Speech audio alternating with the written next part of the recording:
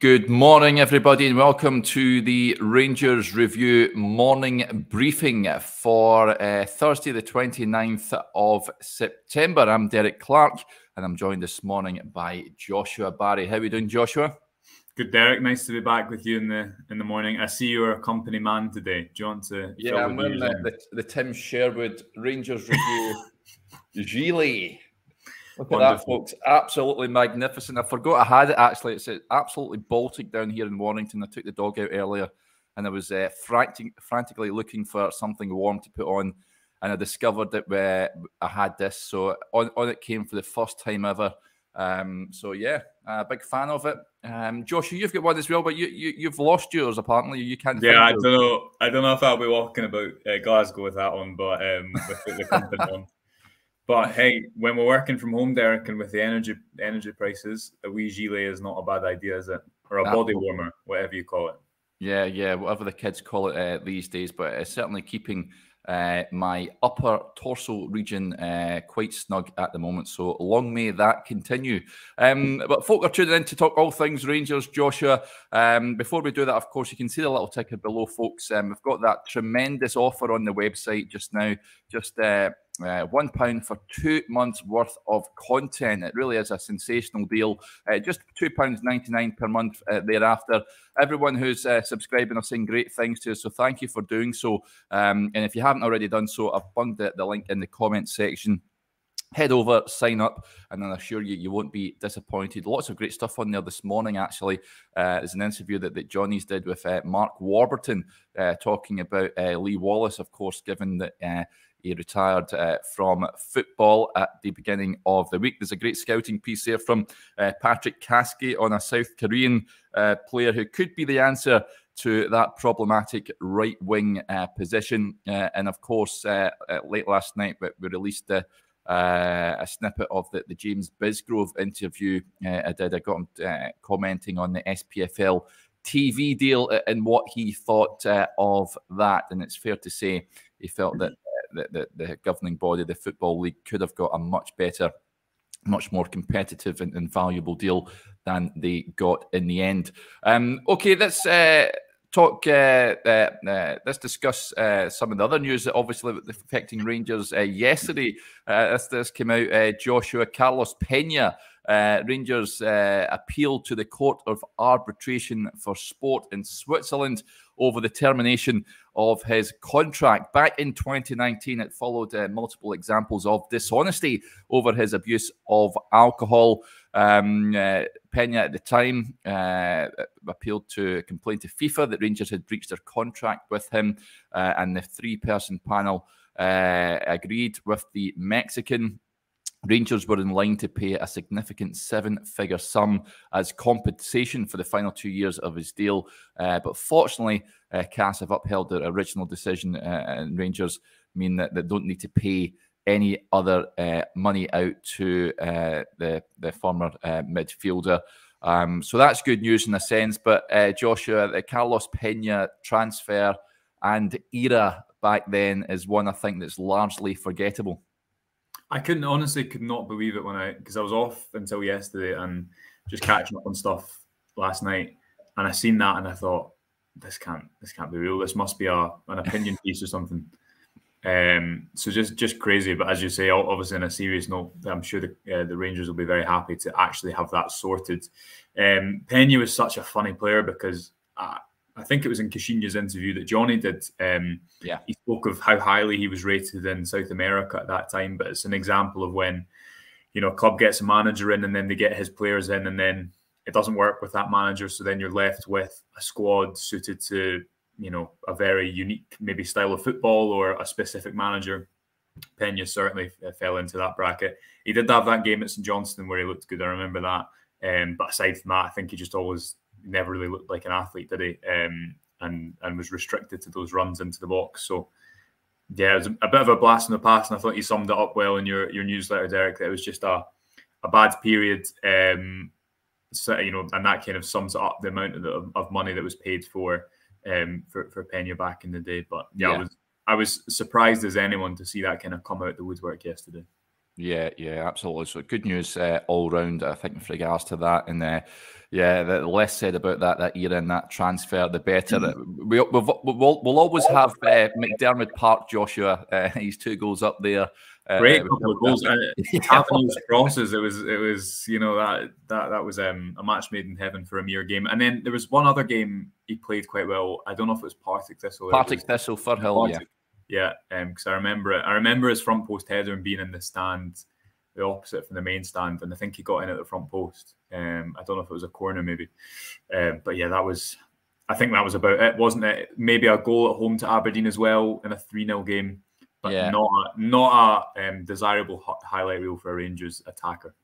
Yeah, yeah, absolutely. And as Multiple Man 78 quite rightly puts it, absolute waste of space. I don't think you will find many arguments against that. Okay, let's move on. There's a comment coming in here talking about my gilet from Tam Brown. Better look than the Peruvian pipe band cardigan that I had on yesterday. How dare you, Tam? That is a quality garment. So we can't have abuse like that. That's a yellow card for you, Tam. No more of that. Let's talk about some of the articles you had on the website, Joshua. I know you've been off, but you put in a power of work before you went off on your holly bags, and there was some great content on the website over the last week. Now, I wanted to touch on the article you did about Rabbi Matondo and Ryan Kent. You've suggested that it might be an idea to switch flanks to get the best out of him. Now, I've been shouting about this for some time. I don't know why Rabbi Matondo hasn't had an opportunity over on that left-hand side. He played a great deal of last season at Cercle Bruges over there and did pretty well. Ryan Kent, as we know, is so out of form it defies belief. Perhaps this is an alteration that could revive both players' current form. What can you give us a wee insight into that piece? I know you've put it in the comment section. Go check it out, folks. Yeah, and I'll put it in the description as well after I've finished this, if you want to go and read it. We've looked at a few things in this international break that I guess are topics of conversation, and sometimes it's a bit hypothetical in this situation. You know, can Van Bronckhorst kind of kill 2 birds with 1 stone? And we can touch on that. I've also looked at Tom Lawrence and why he's so important, looking at the numbers that kind of reveal that. Leon King, amongst other things. So to focus first on Ryan Kent and Rabbi Matondo, Kent has been out of form. I don't think anyone would dispute that.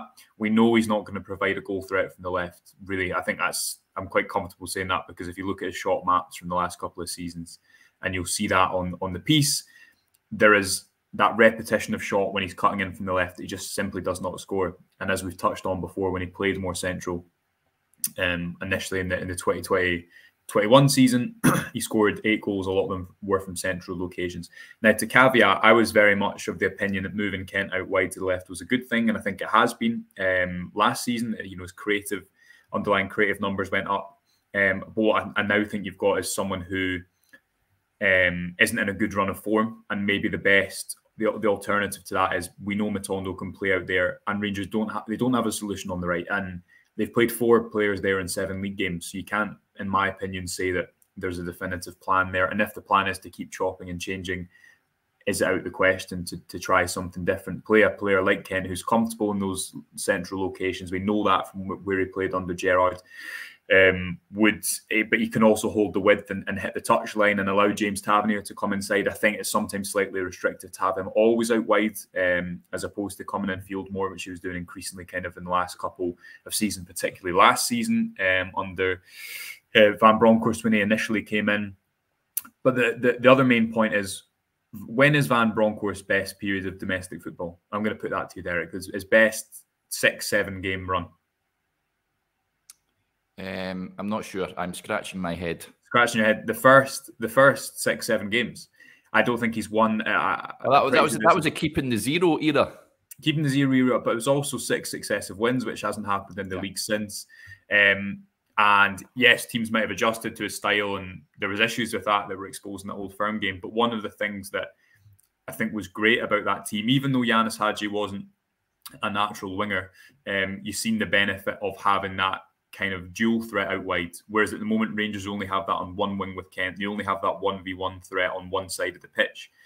And if you could maximise that against defences when you need to move the block a lot, you need to inject pace.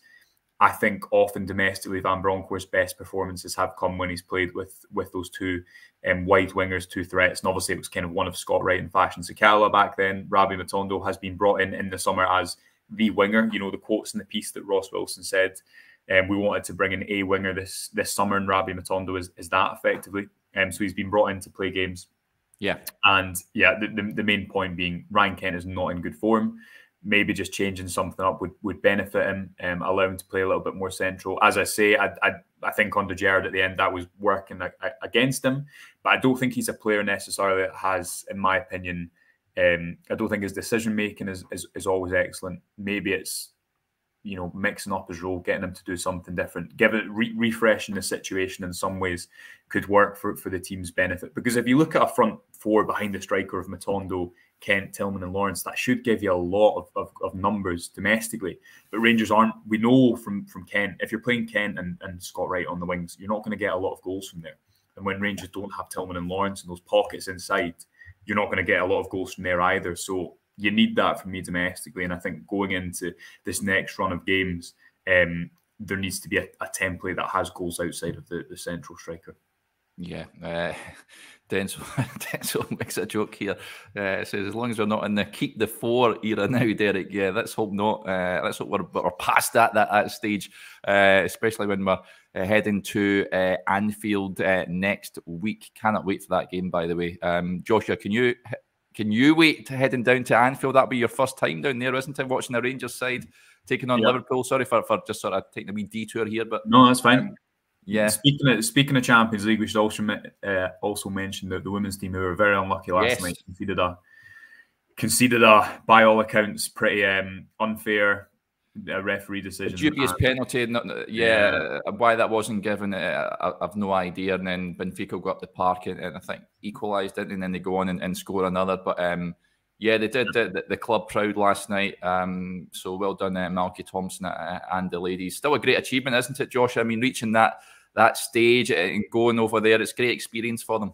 Yeah, I mean, I didn't catch the away leg last night, but I watched the home leg, and yeah, absolutely, obviously up against such a high level of European opposition, but fantastic to see how they competed over the couple of games, and that a referee decision has such a big impact on the game. Sometimes, I guess, tells you how close it was before that. So yeah, just on Champions League, important to speak about that.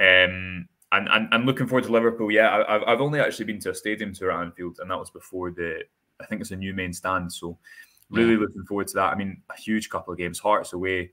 Rangers need to win. For all it's only 2 points. That wasn't, necessarily Rangers clawing that back. It was obviously Celtic going and dropping points. It was not as if Rangers have went and won an Old Firm or whatever. I think now's the time you need to put the pressure on. Rangers play first this weekend, don't they? So they can go top. Yes. I mean, there's not only 3 points. You can only take 3 points in that game if you want to, I think, assert some sort of dominance in this title race. Yeah, you need to absolutely. So obviously that was one of the early games on the Van Bronckhorst that was it was so successful. Tom Lawrence could be back. Another piece I've done over the international break is just looking at how important he is. Looking at the attacking midfield options that Rangers had in their final league game before the international break against Dundee United compared to Lawrence and Tillman, what they give you in terms of the touches in the opposition box, their chance creation numbers. I think it's so important that they both get back to playing in tandem. We've only seen them play those two kind of number 8s once in league, Derek. For me, they need to do it every week, almost every week. Maybe there's an argument Tynecastle away or whatnot. You have a slightly more conservative midfield, but largely I'd like to see Rangers go and attack, and I think that has to be reflected in the team lineup. Yeah. I think if Tom Lawrence is in that matchday squad, I think that's going to be a huge boost for Rangers. Another player that could be in the squad, going by he's got a lot of supporters a little bit giddy and excited. Joshua's Kemar Roofe, he posted a video on his Instagram account yesterday with asking Jim McAllister if he's printing up his shirt. Brian House says, hearing Roofe is on his way back. Hope so. Now, we'll speak to Giovanni van Bronckhorst tomorrow. We'll get an update on him. Of course, he was rather coy when asked about it after the Dundee United game. He said he doesn't know when, if it's going to be soon or whenever he's going to be back. However, posting things like that on your Instagram page makes fans think that a first-team return is nearing. Joshua, now, he hasn't played since that Europa League final. We know he's injury-prone. However, if Rangers can somehow get him back on the pitch, that is, as the old cliche goes, like a new signing. Yeah, I know. For how long? That's always the caveat, isn't it? For how long? But you've looked at the bench you look at the team that started against Dundee United, and there's so many players and they're not available. And Rangers do have everyone back. It's a strong squad. You feel like they've had enough time without certain numbers of players that they merit getting them back and having a number of options. I don't see where Roofe fits into this team at the moment. That said, at the end of last season, he obviously came in and what about what Ross did there? Roofe on the right. Well, Van Bronckhorst didn't do it last season. I think that narrow role can suit him. But I mean, I'm pretty sure, to Ross's point, I wrote an article about that last season, how Rangers could kind of fit Roofe in. And, Van Bronckhorst hasn't been playing an out-and-out winger all the time on the right, so maybe it could work. But yeah, I guess he didn't try it, so I'd be surprised if he opts for it now. I don't know. I mean, last season, I remember consistently saying you need to get Roofe in that team because you need goals now behind the central striker. And we know Van Bronckhorst probably is going to only play one striker unless something changes and he does go for Čolak and Morelos. You need goals outside of that. And I think that Rangers need to play square pegs and what is it saying? Not round pegs, round holes. Yeah. Whatever the good option is of that, they need to do that. Get your best attacking midfielders in. The right wing does remain a bit of an issue, so maybe you could, I don't know, do something in there. But I'd be surprised if he comes right back into the first team picture because he didn't last season. The opposite point to that, as you remember, his hat trick away at St Mirren. Everyone knows what he can do, how lethal he can be. But it's hard to plan for a player, as the point we've made 100 times, when you don't know how long he's going to be kind of available for. Yeah, CGM55 says Roofe and Čolak as a 2. Who knows? Surprised. We need to get him back on the pitch, though. Aldo takes credence to what I say. It'll be like a new signing, getting a bit carried away. But going by his Instagram video, I think he's starting up front at Tynecastle. That's I'm going all in here. Hopefully, Kemar Roofe. But listen, we know he's got his injury problems to seek, and he's been plagued with them throughout much of his career. But he's another player. There's too many of them on the treatment table at Ibrox just now. And if Rangers can get a tune out of him, then that'll be great stuff, great news. There's a lot of comments coming in. I want to get to a few more here. Tony Houston says, any news on Hollander, guys, when he could make a return to the team? No idea. We'll try and get an update tomorrow, Tony, on him. But Hollander, Joshua, I've sort of given up hope of seeing him in a Rangers jersey this calendar year at least. I may be wrong, but he's another one where it looks like his Ibrox career looks to be petering out somewhat, which is a shame because he's another one like Roofe. When he's fit on his game, he's one of the first names in the team sheet. Yeah, I mean, the last update the manager gave, which was, I think after the Dundee United game, he kind of put Suter and Hollander in the same bracket when effectively saying, I'll get the quotes up in the next question you read out, Derek, but effectively saying that he didn't think it would be soon. Also, I guess he's reluctant to put a time frame on a player who, has had such. How many minutes has he played since the Old Firm header? I can't think of many.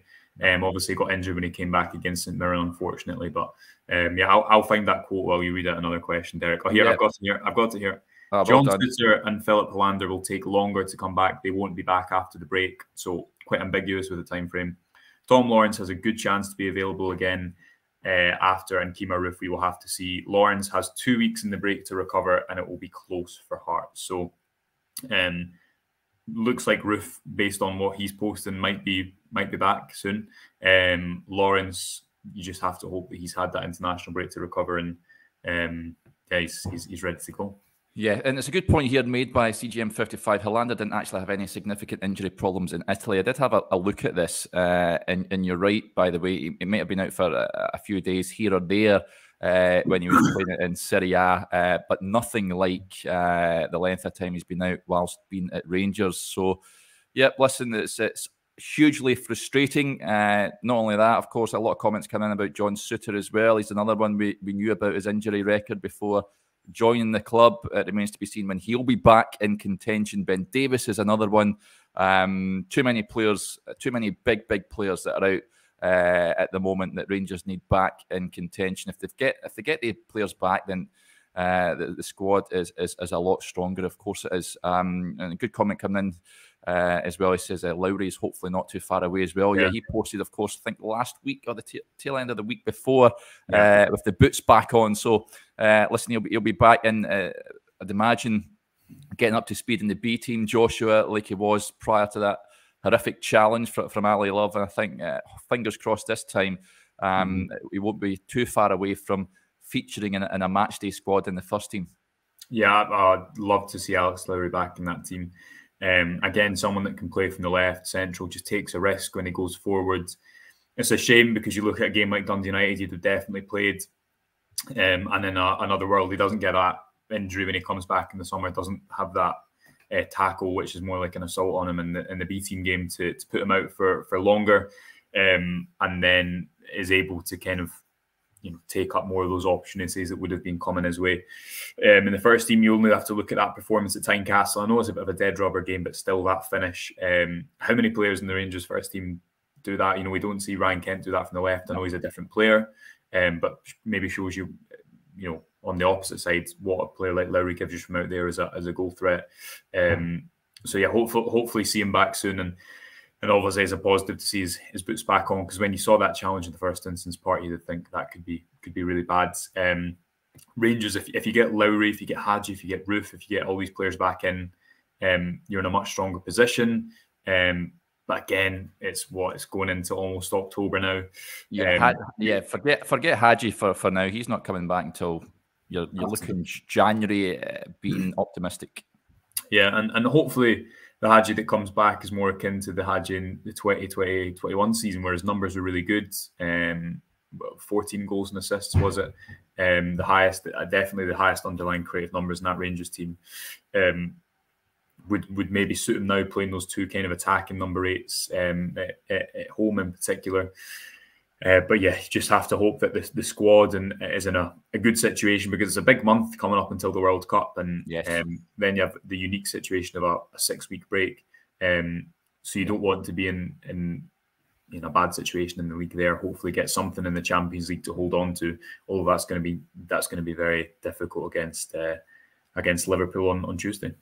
Yeah, absolutely. Some more comments coming in here. I like this. William White says, morning, guys. Heading to Scotland from Belfast in the morning for a mega booze up. I'll watch the game somewhere. Yeah, hopefully you enjoy your time, William. That sounds like a great weekend. Hopefully you're celebrating 3 points over in the capital as well. And Jim McKerrow, I love this for dedication. Joshua says, good morning, lads. On holiday in sunny Portugal. White can't understand why we can't go out before 10 any morning. Well, Jim's a good friend of the show and a regular. I enjoy a regular chat with him on a match day. And he was telling me he was off for a nice break in the international break, so he didn't miss any football at Ibrox. So, Jim, have a nice day, mate. I'm glad you've still stuck around. That is sensational planning, Jim. Take my hat off to you for that. Unlike me, where next week I'm in Finland when Rangers are taking on Liverpool. So, but that might mean Rangers get a result, because, of course, the horrendous European record that I possess. Never seen Rangers win away. No. If that happened, Derek, that would give some certain people a lot of ammo. I'm thinking Adam Thornton. Give him a lot of ammo. Yeah, absolutely. Aldo says Jim is a legend. Quite right too, Jim. Absolutely fantastic, and a big shout out to Mrs. McCarroll as well for being understanding and get her tuned in as well, because it's a great content on a weekday morning. Lots of some other interesting points to come in, and I want to get your view on this, Josh. I've got to admit, I never watched Scotland the other night against Ukraine. Yeah. However, John Dooley mentions, what are your views on Ryan Porteous? Could he be a good pre-contract signing in January? I'm not too sure what his contract situation is at Hibs, I've got to admit. By all accounts, Johnny was singing his praises the other day there on his Scotland debut. Right, we all know he's not the most favoured player amongst the Rangers support. It's fair to say, and understandably so. I think the boy, by all accounts, has got talent. May have a screw loose or two. But what's your opinion on this, Josh? Have you seen enough of Ryan Porteous to consider him as a good signing for Rangers? I don't think it would be popular in the initial sense.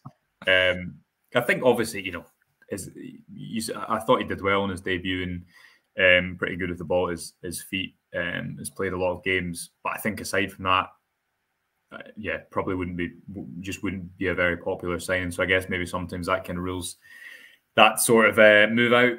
The other thing I took away from the Scotland game was I thought Ryan Jack looked sharper. For me, he hasn't looked as sharp as he normally does at the start of this season, which I was surprised at, because I thought after a full pre-season, he's maybe looked sharper than he did when he came back at the kind of midway through last season.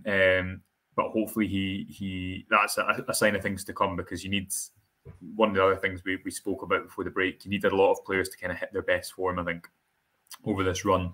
Someone like Cholak, who's performing really well, Tavernier, who you always know what you're going to get from him performance-wise. Hopefully Ryan Jack is one of those players that can come in and look a little bit more like himself than he did in the previous few games prior to the international break. Yeah, the general consensus from the comments is that Rangers shouldn't be touching Ryan Porteous, so I think we'll leave that one there. Other comment that came in that I wanted to touch on, Josh. Well, first of all, Scott Swelder says, would the Rangers Review consider an evening hourly show at least once a week? That's a good shout. I know we generally do it on the build-up to European games, but that's something we'll speak to the boss man, Scott Swelder, and we'll see if that's something, if there's demand there, it might be something to consider going forward. Ian McPhee with a point here, Joshua. This is a contentious one. Do you think that Gio's dour personality is having a detrimental effect on the team's performance? I don't necessarily think he's dour in any way, shape, or form. Maybe I know what he means. He's more relaxed, I've got to say. He's very good to deal with in terms of the press. He talks well, but I can see his point maybe in terms of post-match interviews and what have you. Maybe he wants his manager to be a bit more spiky, a bit more Gerrard-like, perhaps. Whereas Van Bronckhorst, I think, is your stereotypical Dutch coach, where he's quite relaxed most of the time. Is that having a detrimental impact on the team's performance? I mean, I don't think so. I think Doer, I don't think Gio's Doer. I think he's composed and he's pretty unflappable. Whenever you speak to people at the club about what he's like or whatever, then you get that impression that he is. It doesn't go too high, it doesn't go too low. He seems quite assured. He's obviously, as a professional sportsman, he's went to the very, very top, played in, literally captained his country in a World Cup final, which is the pinnacle of football. Even if he didn't win it, he's played for some of the biggest clubs in the world, as well as that. So I think it's just the style. And, to go to the Gerrard point, I guess there's positives and negatives of that too. That emotion, Gerrard spoke himself about having to almost tone down that emotional side and then in transitioning from a player and a captain to a manager. But yeah, it's Van Bronckhorst's style. He's not going to give you lots away. I think he is someone that, as you say, Derek, he's respectful to deal with. But he doesn't come across as someone who, I can't think of times I've seen him that genuinely angry. But yeah, I guess every style has its positives and its negatives. I don't think it's necessarily having a negative attitude, as the comment alludes to. I think at times the football in the first 7 games, again, as we covered on the website last week, looking at what's gone wrong for Rangers domestically, even though the gap is only 2 points, I think that they've started too slow and there's too much of a focus. Just personally, I think there's too much of a focus sometimes on control. And, you know, if you're coming to play Rangers and you get through the first 20, 30 minutes, that's, I guess, the majority of teams' game plan domestically anyway. So maybe that plays into the opposition too much and allows them to settle into it. Doesn't complement the crowd, which once they get up for it and wants, you know, early attacks. But I think that's a separate point. I think he's composed and probably quite an assured personality. That's certainly what you get, kind of in my opinion. Yeah, and as John Dooley quite rightly says, he is a good ambassador for the club. But as we know in football, results matter. It's a results-driven business, and let's hope he can get 3 points at Tynecastle on Saturday. It's a big ask, of course. It's going to be intimidating. We all know what it's like over there. It's the Hearts' Cup final. But Rangers need to turn up if they've got title aspirations. They go out there, puff their chests out and get 3 points and come back across the M8, sitting top of the table momentarily at least. Okay, folks, I think that'll do us there. We'll have a big proper preview to the game at Tynecastle tomorrow.